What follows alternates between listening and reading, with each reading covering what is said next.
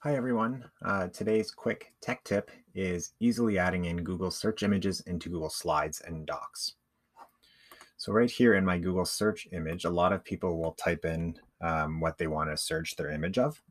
And in this case, I'm just going to put Parliament Buildings, Ottawa, Canada, being specific a bit further than Parliament Buildings. And then they'll click on images.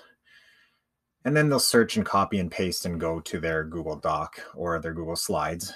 We get a lot of questions about that, Google Docs and Slides and importing images, how it can be very clicky.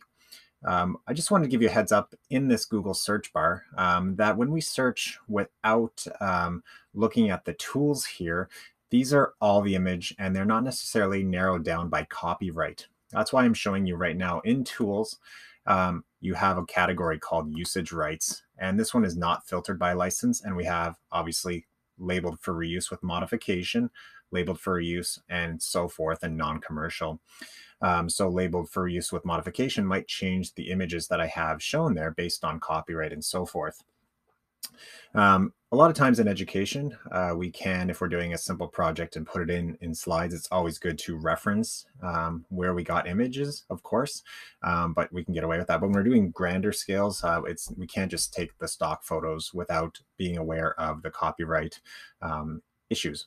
So that's a lot for our students to be aware of. So we, of course, and for ourselves as adults, to know that that is something we should be aware of. Thank goodness that Google does have something in its own toolkit that helps us keep things a little easier and keeps us, our students and ourselves, away from going into the Google search land because there is this tool right inside a Google slide. So currently I have a Google slide open and I have two things I'm going to show you. One is on a Google slide and one is on a Google Doc. If I'm in a Google slide, I can click on at the top, insert, and hover over image and search the web. The box will pop up on the right-hand side and it says only select images that you have confirmed that you'll have license to use. So it's already narrowed down those images and copyright that we were talking about just a few moments ago in the grander google.ca or .com search. So in here, I'm going to put the same Parliament Buildings, Ottawa, Canada in search. And I'm going to get a lot of the similar images, but I know that these ones I can use because they've been labeled as such. For myself, I can click on once and it will allow me to insert. So I can click on an image and it will allow me to go in there. And if I click on it, I can then resize it and move it around my screen, of course. And so we have a lot of options on that piece. If I go to insert and I go back to search the web again and I get back to the same thing, I can also, instead of clicking on once and then clicking insert, I can just also click and drag the image over onto my slide. And you can see that it is moving some items around for this purpose. One of the next features I'm going to show you is the Explore button, which you can find at the bottom right of your Google Slides and Google Docs. This feature is not shown in all of the G Suite for Education features and items within the Google Suite, but definitely in Google Slides and in Google Docs, you can see this here.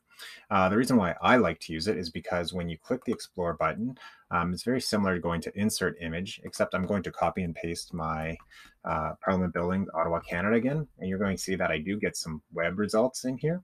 And of course, here's my images again, where I can insert the image by clicking plus or dragging it.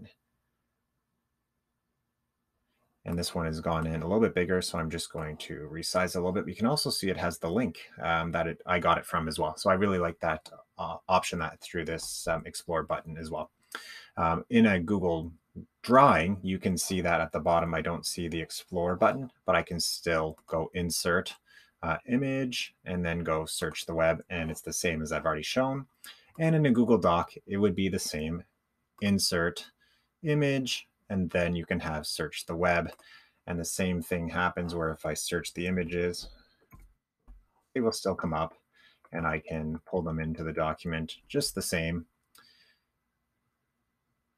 And if I click on the image, you can see that there is inline, wrap text, and break text. So if there is text going around it, you can see that there are more options here that you can click and experiment with. And of course, here's the Explore button, which we just talked about in Google Slides as well. So this is all about inserting images from Google Search into Google Slides and Docs.